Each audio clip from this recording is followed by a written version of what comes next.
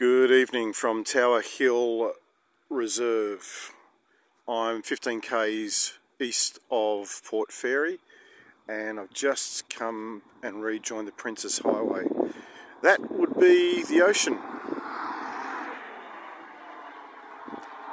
And when Emily Street, that's my name for the Google woman, when she said turn right turn right onto Princess Highway, I thought, didn't I start off on that a long time ago? And I haven't really looked at the map. I was in a mood today of following directions. So when she said go back to Princess Highway, I thought, I was on that earlier, and then I realised Google Maps is pretty good because it looks into current traffic conditions. It's linked up to the internet if you use it online. So it might chew up a little bit more data, but it lets you know, and then it picks the best route. So what Emily's done for me is she has picked a possible faster route, but she's also picked a route with less distractions, and I needed that today because I've had enough distractions without having extra ones. If I was on the Princess Highway, I might have bumped into musicians on their way out here, more towns and shops and all sorts. In the end, I passed through quite a few. I stopped at a place called Inverleigh for lunch at about 2:27, because the kitchen closed at 2:30, and she snuck me in, the proprietor or the manager or the hospitality worker. So I got my chicken coconut curry. Sadly, the lovely couple who were sitting out the front when I got there, and were there for quite a while when I was there, when they came in to order their lunch, she had to say, I'm sorry to let you know the kitchen's closed. Oh, but there was a bakery next door. Now, it's currently, I was going to listen to the news. It's currently 4 minutes past 7, and I said that I would be in Port Fairy at the earliest by 5 p.m. So 7, it's 11 minutes away, 15 kilometres, so that's not such a bad result. Two little embuggerances, one of which I've mentioned earlier today, elsewhere, possibly here, I can't remember, I don't know where I'm putting this. What are we up to?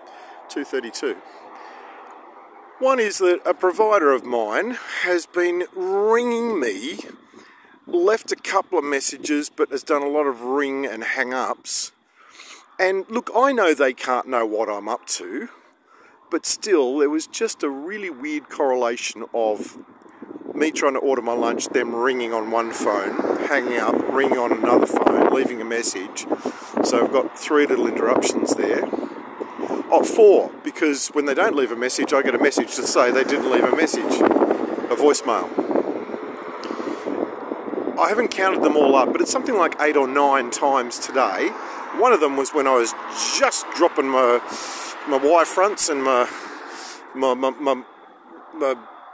what do you call them? Stubbies to Point Percy at the Porcelain and bleed the lizard and shake what? Well, I was going to say shake hands with the girlfriend's best friend, but no, shake hands with the unemployed.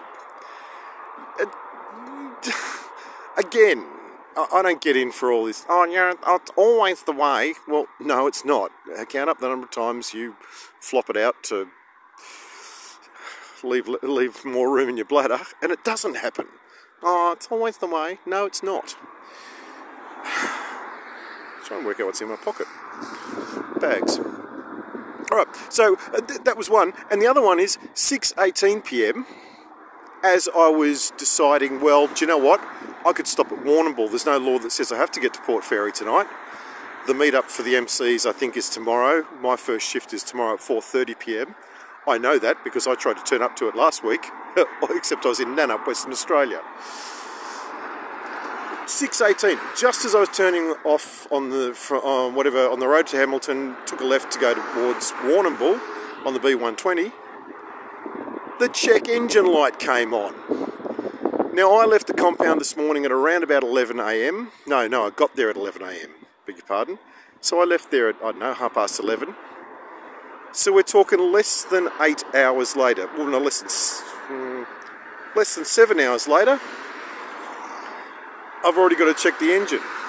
And I must admit, every time I stopped and then started again today, it did pause, shudder. I'm about to sneeze. And yeah, so hopefully that's not going to be me spending lots of quality time around a mechanic's place. Never mind the fact that I do have access to emergency assistance with this thing, as I needed on Tuesday evening when I drained the battery in the other one. So hopefully it's all okay, and I'm going to get back on the road and won't have any more stops now. I reckon 11 minutes I should be able to get there in one piece, but you never know. Who knows what might happen in the next 11 minutes. However, from Tower Hill Reserve, it's Bill Quinn saying, see you when I'm looking at you. Bye for now.